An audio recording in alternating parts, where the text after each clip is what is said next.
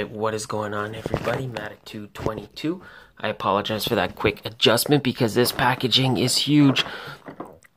So today we are looking at the Batman the Animated Series from DC Collectables. This is the deluxe Clayface figure. This packaging is huge, so let me try to do this the best I can so you can see the Batman Animated Series title right there. Of course, there it is again on the top.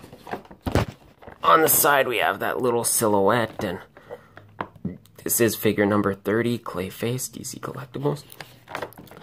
Pretty cool. Looking at the back, not a lot going on the back, a lot of wasted space, but nonetheless, again, you get that iconic Batman the Animated Series logo and some stuff right there.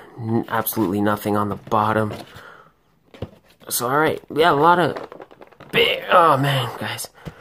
Really big packaging, but a lot of wasted space. But nonetheless, who cares about the packaging? We are going to get this guy out of the package, take a closer look. I will catch you guys on the other side.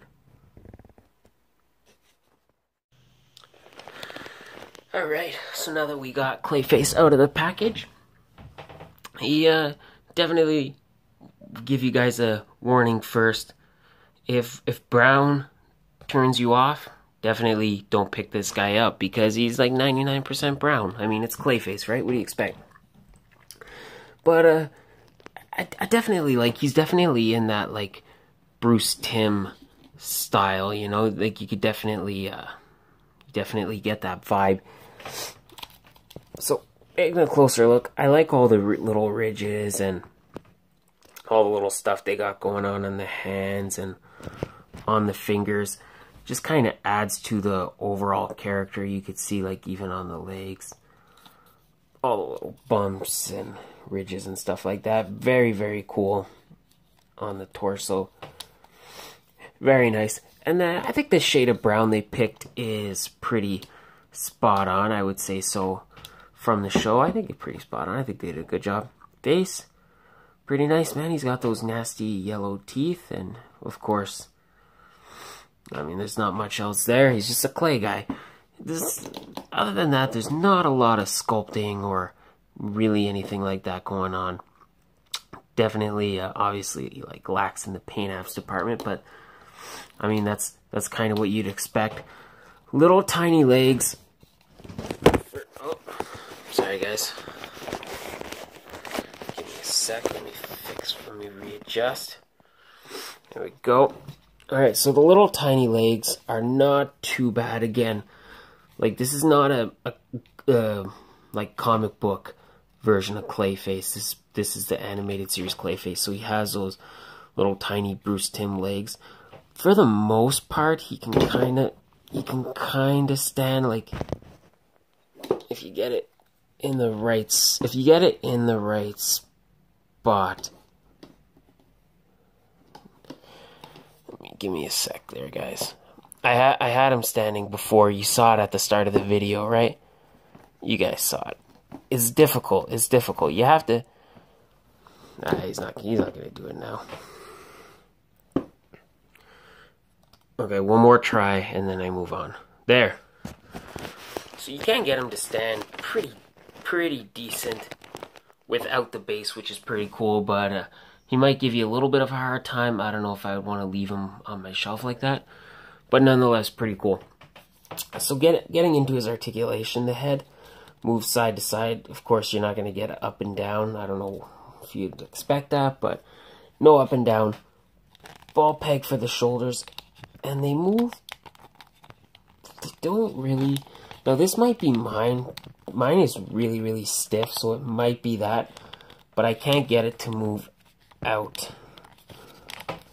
Like, even on this side, it feels like it wants to, but when I try to pull it, it seems like I'm like forcing it, and I'm really like I don't want to break this guy. But nonetheless, you can move it around, and he has a upper arm swivel, single jointed elbow, and no wrist articulation. For the torso, he has it's kind of like, it like looks like a diaphragm joint. you get a pretty good range of motion, like up and down, but you get a waist twist too, and you get an ab crunch. Like, it's hard to see, but you can see kind of. It's hard to see, but like the ab crunch moves separately from the diaphragm, but pretty cool. And then for the legs, they move about this far forward, about that far back, and they do this weird kind of thing where they can move out, reminiscent of the DCUC gaping crotch pit. And his little Clayface feet do rotate, and they don't hinge. So not huge in the movement department, but again, like a figure this size, it's Clayface. Like, how you can only expect him to be so dynamic, right? So I don't mind that too much. I'll let that go. Other accessories he comes with, I don't really need to talk about this, but he obviously comes with his collectible base, as do all the animated series figures. He comes with another Screaming Head. I really like this one. I think when I put him on my shelf, I think I'll probably get this head, because you can see on the inside with the pink, it's a little more detailed. The teeth look a little scarier, a little more detailed. I really like that face. You come with this axe hand, and I think you could pretty much like stick either accessory on either arm. Like, I was able to do it, and it looked alright. I don't know if there's a specific way to do it, but I did it and it looked okay. You get this little hook. Again, very nice. And you get a mace. Really like that. I really like the brown chain.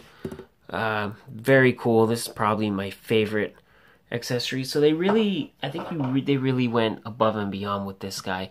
Really, really happy. You don't get a lot of accessories, but the ones you do get are really good. And again, for someone like Clayface, like, I don't think you're gonna get a lot of minuscule accessories. Like, you know, well, I don't know, like, what else would he have come with? So pretty cool, guys. I gotta say, I'm digging this guy.